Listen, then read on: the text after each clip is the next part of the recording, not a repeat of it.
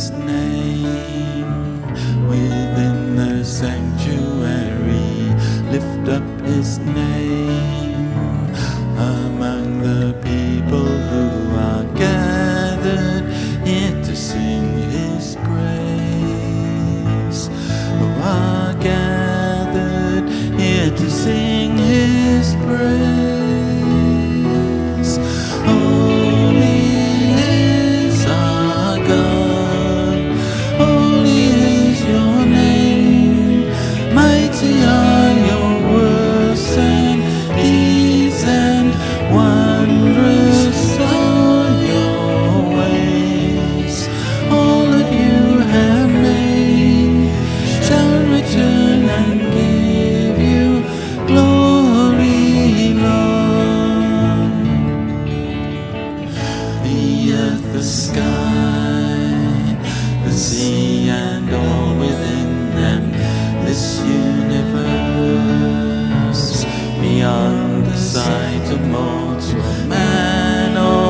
Subject to his reign, all creation subject to his reign. Holy is our God, holy is your name, mighty are your works and deeds and wondrous are your ways. All that you have made shall return and give you glory, Lord.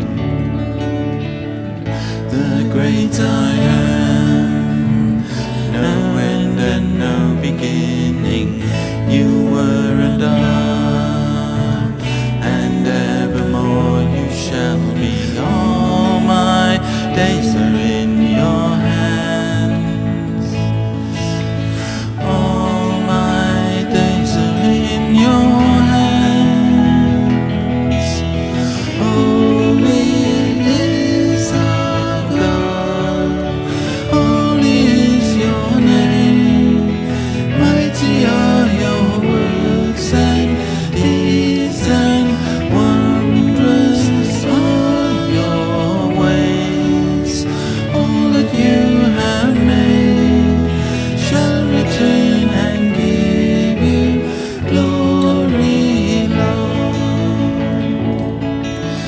Holy is our God, holy is your name, mighty are your works and deeds and wondrous are your ways. All that you have made shall return and give you glory, Lord.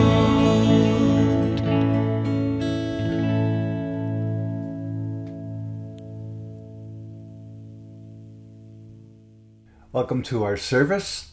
Let's pray together the collect for purity. Almighty God, to you all hearts are open, all desires known, and from you no secrets are hid. Cleanse the thoughts of our hearts by the inspiration of your Holy Spirit, that we may perfectly love you and worthily magnify your holy name through Christ our Lord. Amen. Reminding ourselves of the summary of the law, Jesus said, "You shall love the Lord your God with all your heart and with all your soul and with all your mind. This is the great and first commandment, and a second is like it. You shall love your neighbors as yourself. On these two commandments depend all the law and the prophets." My dear brothers and sisters, the scriptures teach us to acknowledge our many sins and offenses, not concealing them from our Heavenly Father, but confessing them with humble and obedient hearts, that we may obtain forgiveness by His infinite goodness and mercy. We ought at all times humbly to acknowledge our sins before Almighty God. but especially when we come together in his presence to give thanks for the great benefits we've received at his hands, to declare his most worthy praise, to hear his holy word, and to ask for ourselves and on behalf of others those things which are necessary for our life and our salvation. Therefore, draw near with me to the throne of heavenly grace, praying together. Almighty and most merciful Father, we have erred and strayed from your ways like lost sheep. We have followed too much the devices and desires of our own hearts. We have offended against your holy laws. We have left undone those things which we have ought to have done, and we've done those things which we ought not to have done. And apart from your grace, there is no health in us. O Lord, have mercy upon us. Spare all those who confess their faults. Restore all those who are penitent, according to your promises, declared to all people in Christ Jesus our Lord. And grant, O most merciful Father, for his sake, that we may now live a godly, righteous, and sober life, to the glory of your holy name. Amen. Almighty God, the Father of our Lord Jesus Christ, desires not the death of sinners, but that they may turn from their wickedness and live. He has empowered and commanded his ministers to pronounce to his people, being penitent, the absolution and remission of their sins. He pardons and absolves all who truly repent and sincerely believe his holy gospel. For this reason, we beseech him to grant us true repentance and his Holy Spirit, that our present deeds may please him, the rest of our lives may be pure and holy, and then at the last we may come to his eternal joy through Jesus Christ our Lord. Amen. And let's say together the words of the Apostles' Creed. I believe in God, the Father Almighty, creator of heaven and earth. I believe in Jesus Christ, his only Son, our Lord. He was conceived by the Holy Spirit and born of the Virgin Mary. He suffered under Pontius Pilate, was crucified, died, and was buried. He descended to the dead. On the third day, he rose again. He ascended into heaven and is seated at the right hand of the Father. He will come again to judge the living and the dead. I believe in the Holy Spirit, the Holy Catholic Church, the communion of saints, the forgiveness of sins, the resurrection of the body, and the life everlasting. Amen. Let's listen to the Word of God.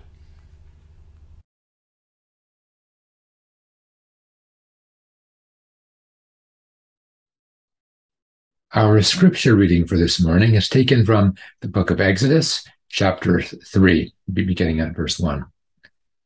Now Moses was keeping the flock of his father-in-law, Jethro, the priest of Midian, and he led his flock to the west side of the wilderness and came to Horeb, the mountain of God.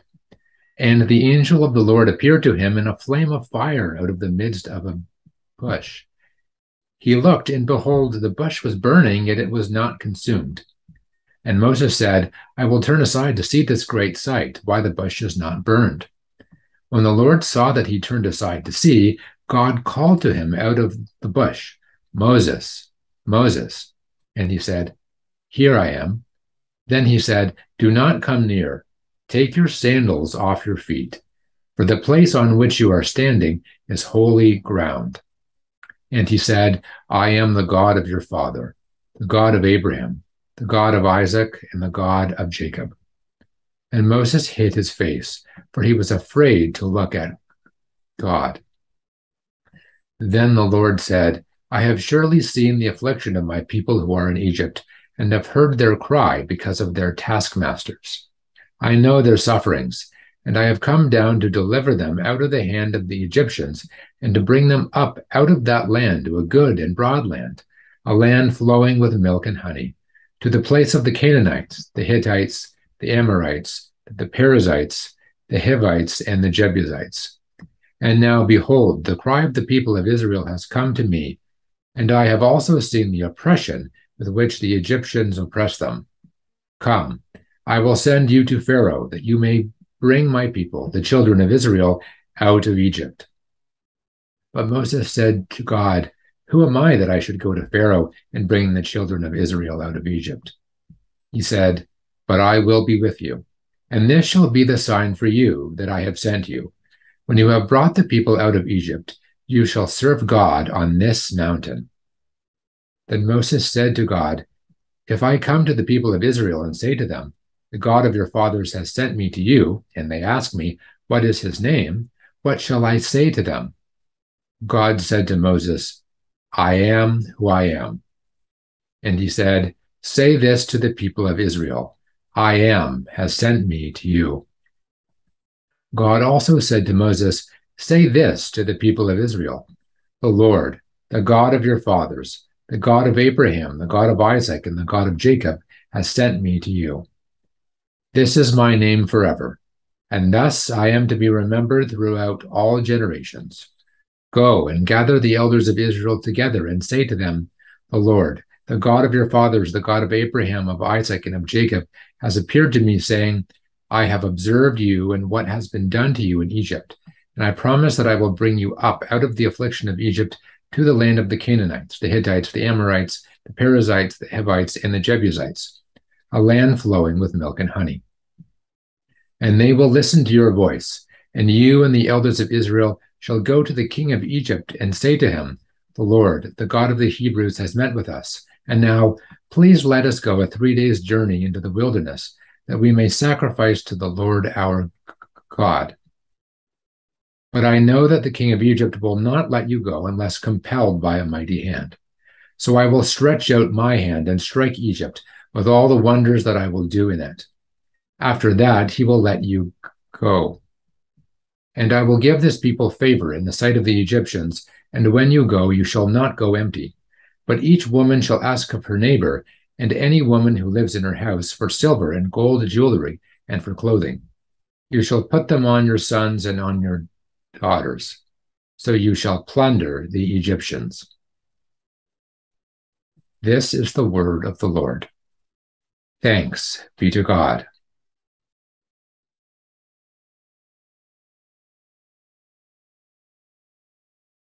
A couple of months ago, you'll remember that sudden windstorm that hit our area. And it did considerable damage, especially when trees like this were literally uprooted and fell on houses and cars. It was very dangerous.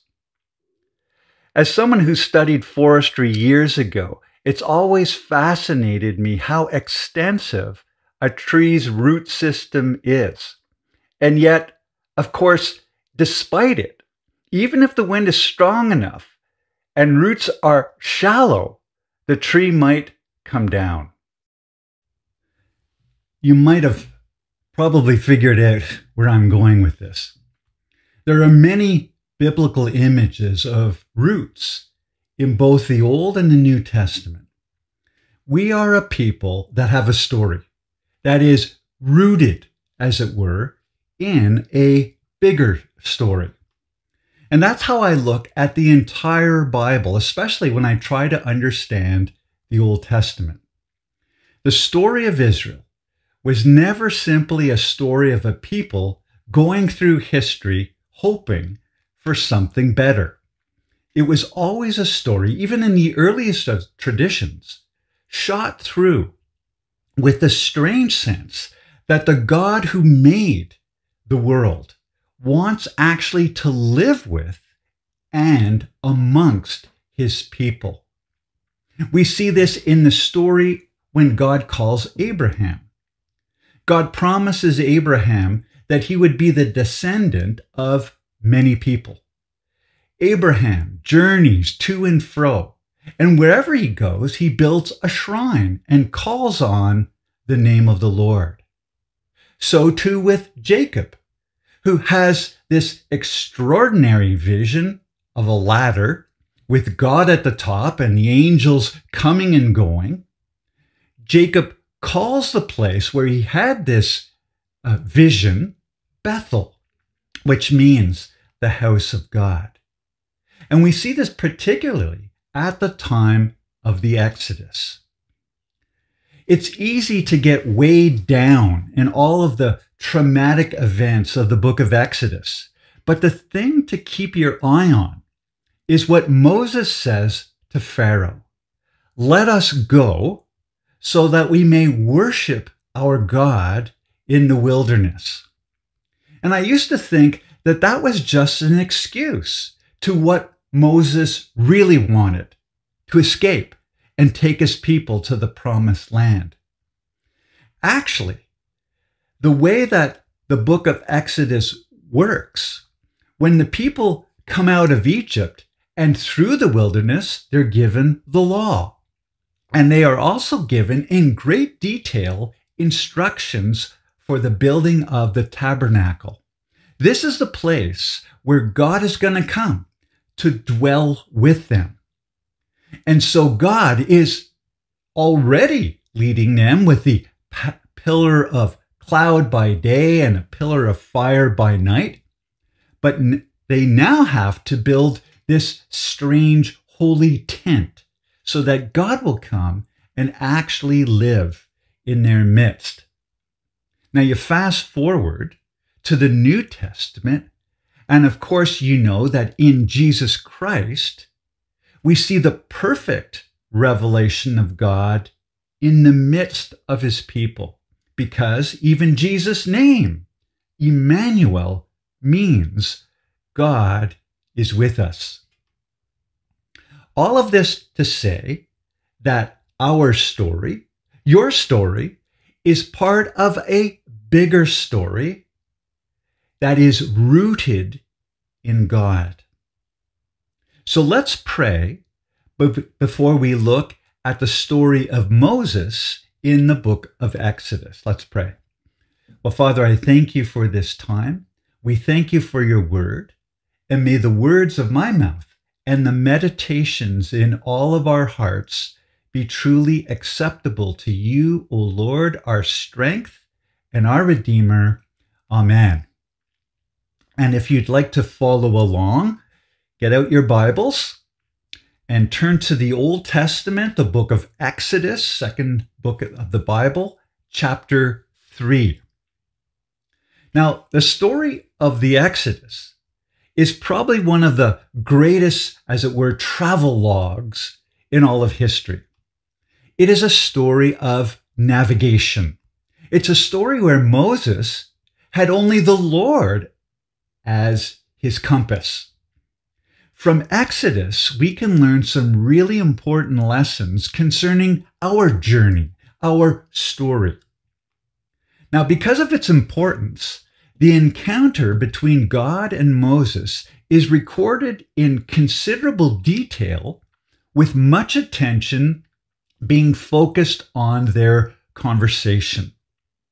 And clearly, the entire event had a profound effect upon Moses.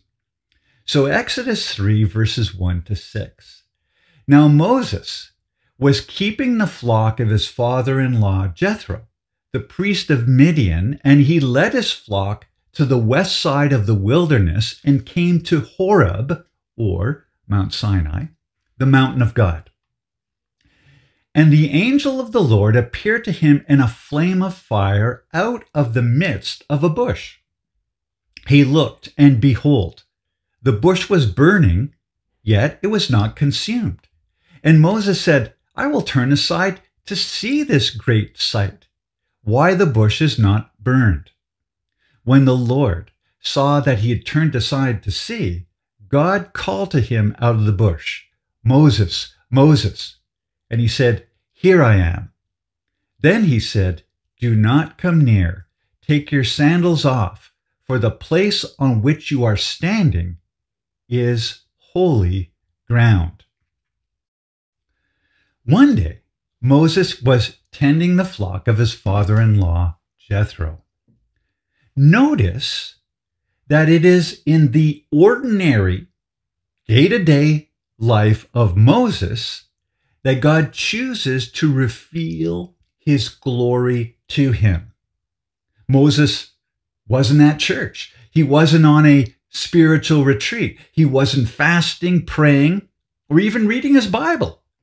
But God chooses to appear to Moses on a Monday morning at work. All of life is sacred. Each moment has the wonderful opportunity of encountering our God. Have you ever had a burning bush experience? Maybe not a literal burning bush, but you know that you've encountered the living God.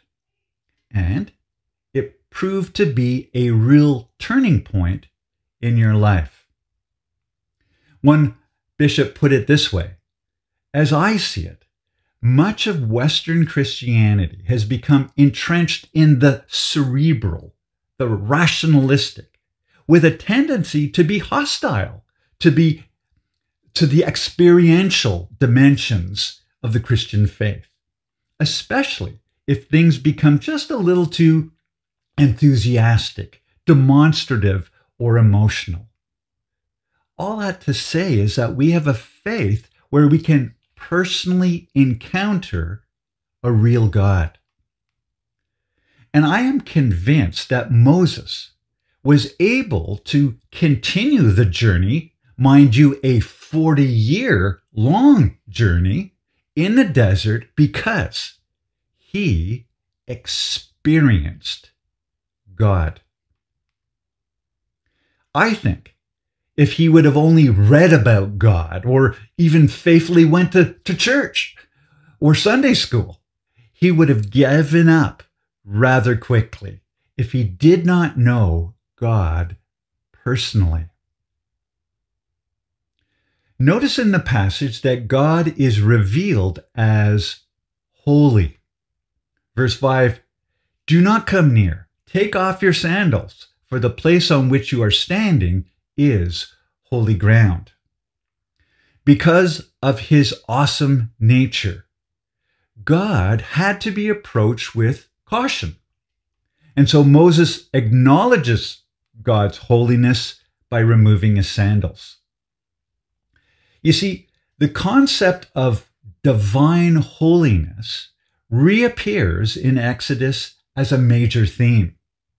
Having led his father-in-law's flock through the desert to Horeb, or Mount Sinai, the mountain of God, Moses will later lead the Israelites to that same location. That's found in chapter 19, where they also will be confronted by God's holy presence, revealed through fire. And I often think of fire in connection with purity, the awesome, holy presence of God. And there's always got to be that balance, right? Between a God who wants to have a close relationship with us, while at the same time, he is holy.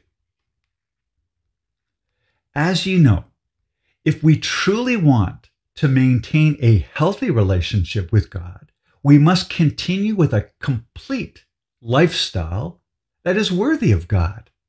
Our life is to be holy as well.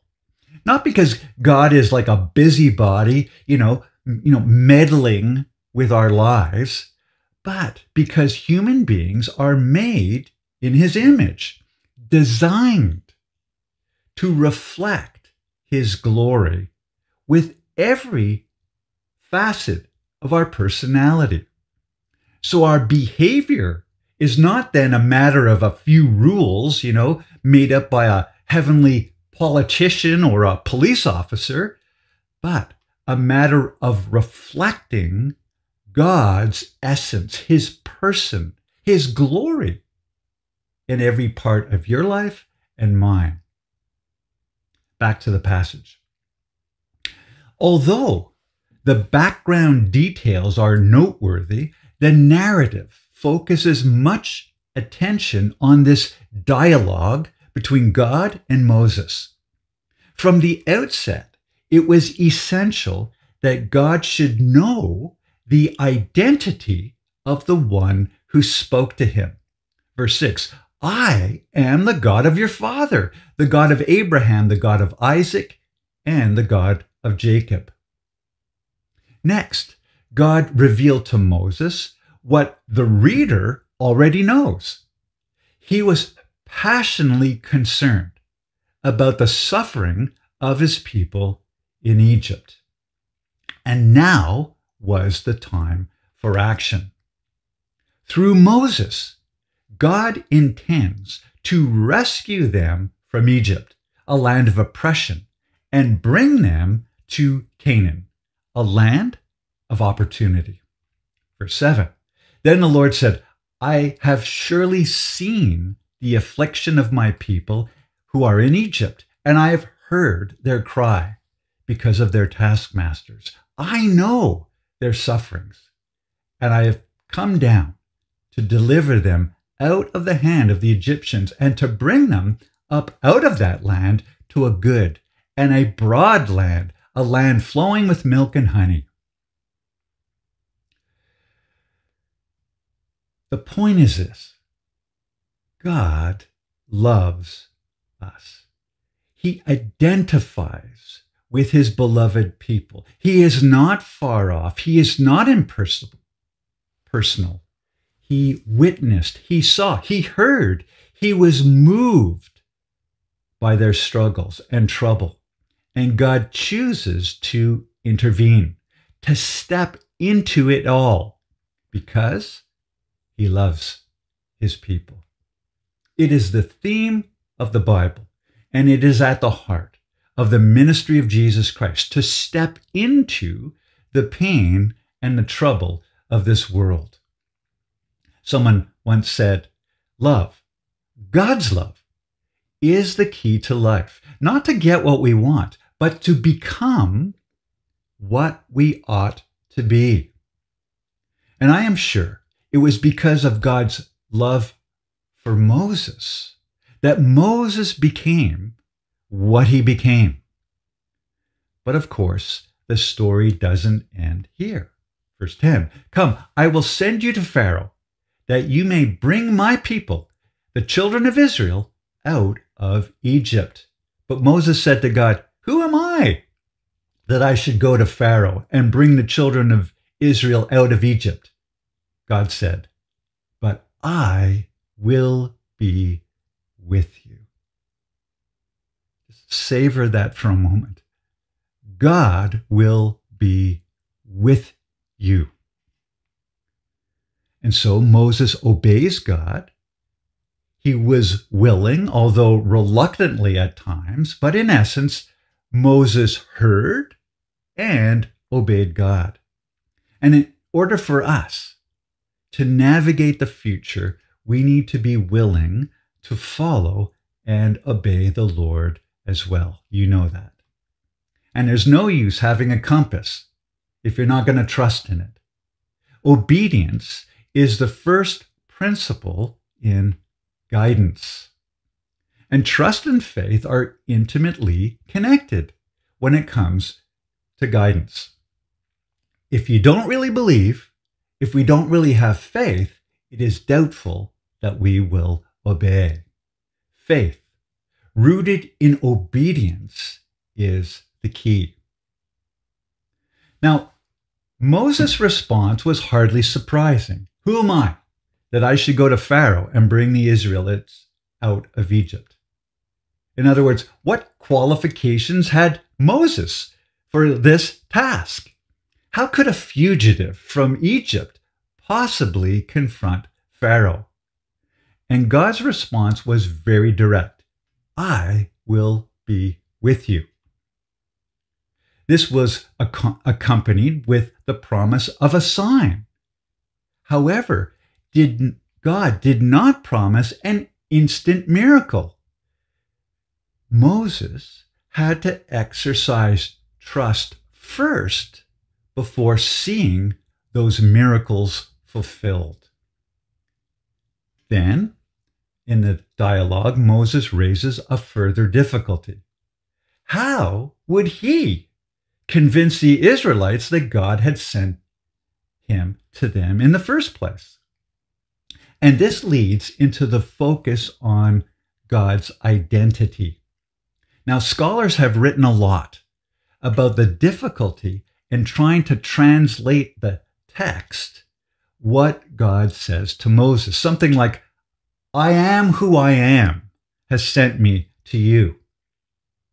Moses' request for God's name is important because the Israelites believed that the name of a person reflected an individual's essence, their person. In the book of Genesis, different aspects of God's nature are highlighted by the names used to designate him. El Roi, God who sees me, or the God Most High. El Shaddai, God Almighty. El Olam, the eternal God. And here, God introduces himself by the personal name Yahweh, translated in most English versions as the Lord.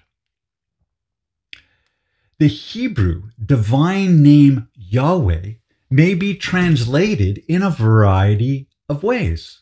I am who I am. I will be who I will be. I will be what I was. An abbreviated form of this phrase comes in the statement, I am has sent me to you. Unlike previous names, Yahweh, the name Yahweh, does not limit God's nature to a particular characteristic. Instead of the popular phrase you hear these days, it is what it is. Rather, the text is saying, he is what he is. But perhaps the best translation, probably the one that is most known, is I will be who I am.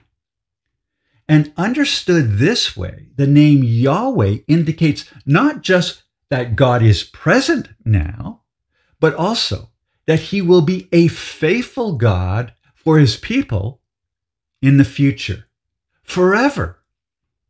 And that, of course, is a very, very comforting thought.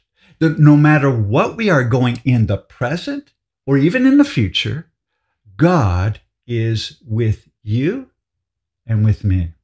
He is, and he always will be faithful to you and to me. God will always be counted on to be who is, loving, faithful, caring, responsive. The people of God understood its history from this name, Yahweh, and this name from its history. The name will shape Israel's story, and the Lord is shaping your story too, if you allow him to. Let's pray right now. Father, again, I thank you for my friends gathered. And we call upon the name of the Lord, Yahweh. Lord, we thank you that you are with us now and that you will be with us forever. And so, Lord, we submit right now the things that we're going through, the things that we're going to go through. We pray, Lord, that your presence would be known intimately, experientially, that we would indeed know that the Lord is with us. And all of this we pray through the Lord Jesus Christ. Amen.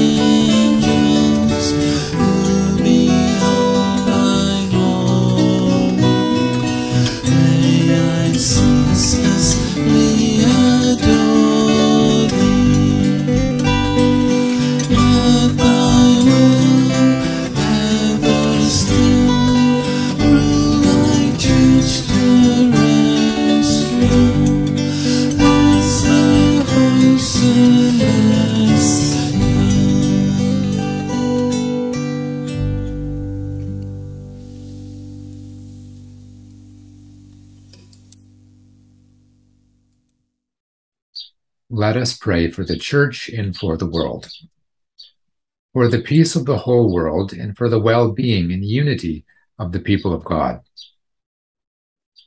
Lord, in your mercy, hear our prayer. For Archbishop Foley, Bishop Charlie, Bishop Dan, and all the clergy and people of our diocese and congregation. Lord, in your mercy, hear our prayer. For all those who proclaim the gospel at home and abroad, and for all who teach and disciple others. Lord, in your mercy, hear our prayer.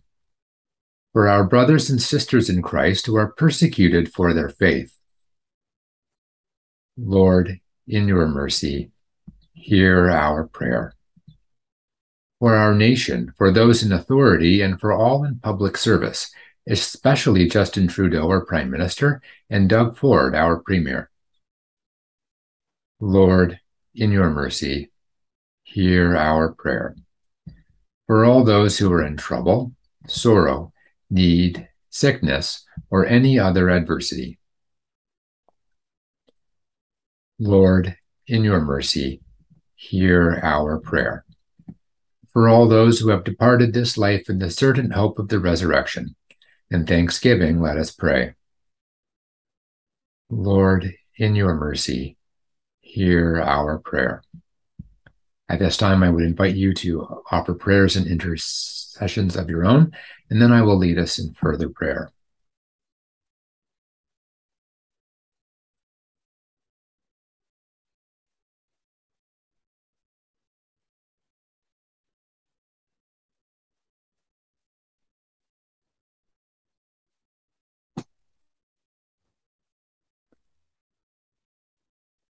Lord, we want to lift up to you all those who at this time are struggling to make ends meet. Lord, please help them get the income and the goods that they need to provide for themselves and for their families. And we ask as well, Lord, that you would guide our steps and fill us with your Spirit so that we can reach those who need to see and understand the love that you have for them. Help us to be effective servants and great witnesses for the good news about Jesus Christ. Lord, all these things we ask with thanks for the grace that you give to each of us day by day, week by week. And we say once again, as a congregation united in Christ, Lord, in your mercy, hear our prayer. Heavenly Father, grant these our prayers for the sake of Jesus Christ, our only mediator and advocate, who lives and reigns with you in the unity of the Holy Spirit, one God, now and forever. Amen. Let's continue by praying together the Lord's Prayer. Our Father, who art in heaven, hallowed be thy name. Thy kingdom come, thy will be done, on earth as it is in heaven. Give us this day our daily bread, and forgive us our trespasses, as we forgive those who trespass against us. And lead us not into temptation, but deliver us from evil. For thine is the kingdom, and the power, and the glory, forever and ever. Amen. And please join me in praying a prayer of thanksgiving. Almighty God, Father of all mercies, we, your unworthy servants, give you humble thanks for all your goodness and loving kindness to us and to all whom you have made.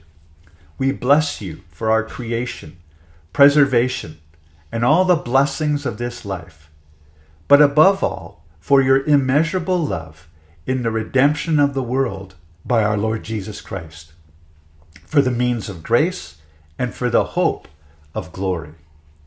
And we pray, give us such an awareness of your mercies that with truly thankful hearts we may show forth your praise, not only with our lips, but in our lives, by giving up ourselves to your service, and by walking before you in holiness and righteousness all our days. Through Jesus Christ our Lord, to whom with you and the Holy Spirit be honor and glory throughout all ages. Amen.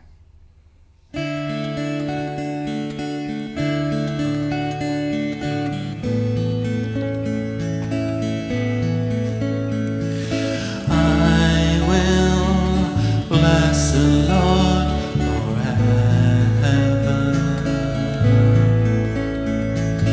I will trust Him at all times. He has delivered me from all fear. He has set my feet upon the rock. And I will not be moved. And I'll say of the Lord, you are my shield, my strength, my portion, deliverer, my shelter, strong tower, my very present help in times of need.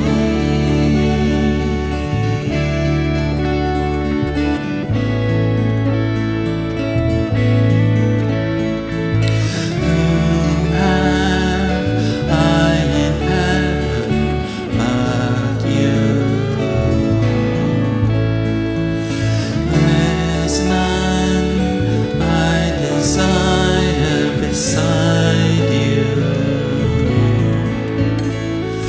You have made me glad.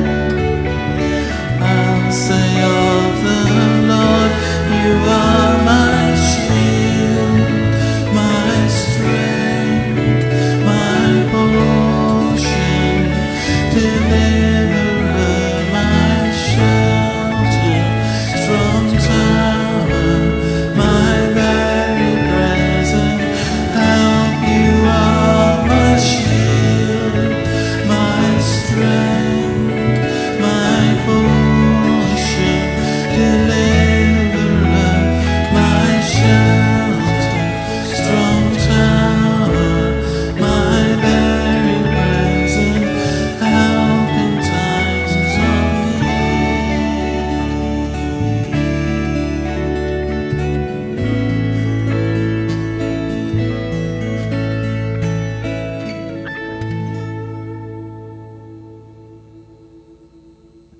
The peace of God, which passes all understanding, keep your hearts and minds in the knowledge and love of God and of His Son, Jesus Christ our Lord. And the blessing of God Almighty, the Father, the Son, and the Holy Spirit be among you and remain with you always. Thank you for joining us. Have a wonderful week.